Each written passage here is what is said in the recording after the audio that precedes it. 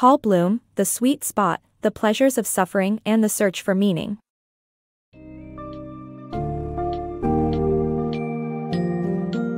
In The Sweet Spot, The Pleasures of Suffering and the Search for Meaning, Paul Bloom explores the idea of benign masochism, the connection between pain and pleasure, and how the search for meaning can transcend the pursuit of happiness.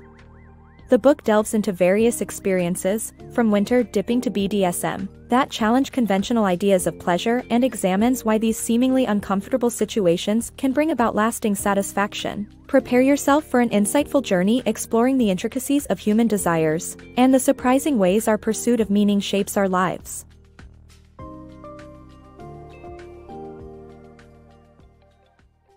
The pleasure in pain.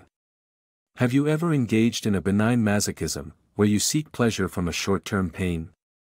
Researcher Paul Rosen describes this concept as choosing experiences that are uncomfortable but not harmful in the long run. Such moments of discomfort intensify our pleasure later on, creating a stark contrast that allows us to appreciate and enjoy the good things even more. Pleasure exists in the space between pain and relief, and even before we get to the pleasurable experience itself, we have the exquisite delight of anticipation.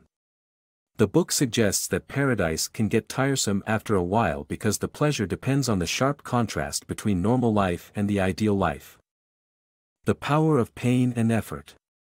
The book explores the idea that people seek out punishing experiences for reasons beyond contrast theory, one of which is the ability of pain to provide a temporary escape from one's thoughts. The author illustrates this theory with the example of BDSM but emphasizes that the practice is consensual. The book also delves into the concept of effort and how it can bring satisfaction to our lives. The most rewarding, effortful tasks help us achieve flow states and provide the satisfaction of mastery. Engaging in challenging activities that provide a break from our noisy minds can be enormously satisfying and valuable. Finding meaning in life. What makes our life meaningful? The answer doesn't lie in the joys of effort and mastery or in the pursuit of happiness, but rather in the sense of purpose derived from meaningful goals. Viktor Frankl, the renowned psychiatrist, researched human resilience and found that people who feel their lives have a broader purpose, or meaning, are more resilient. Similarly, having children isn't always rewarding or pleasurable, yet parents almost never regret having them. Children give parents a sense of meaning, something that they are willing to endure the pain, difficulty, and effort for.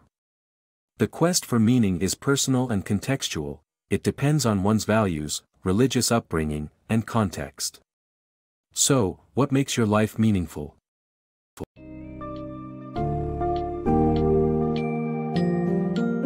In conclusion, The Sweet Spot sheds light on the fascinating relationship between suffering, pleasure, and the pursuit of meaning.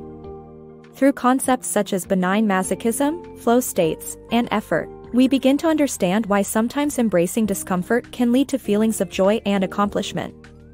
The book also highlights the importance of searching for a sense of meaning and purpose in one's life, be it through parenting, climbing mountains, or engaging in challenging activities. The key takeaway is that life's worth lies not only in the pleasant moments, but also in the pain and effort that ultimately lead to lasting satisfaction and a sense of purpose.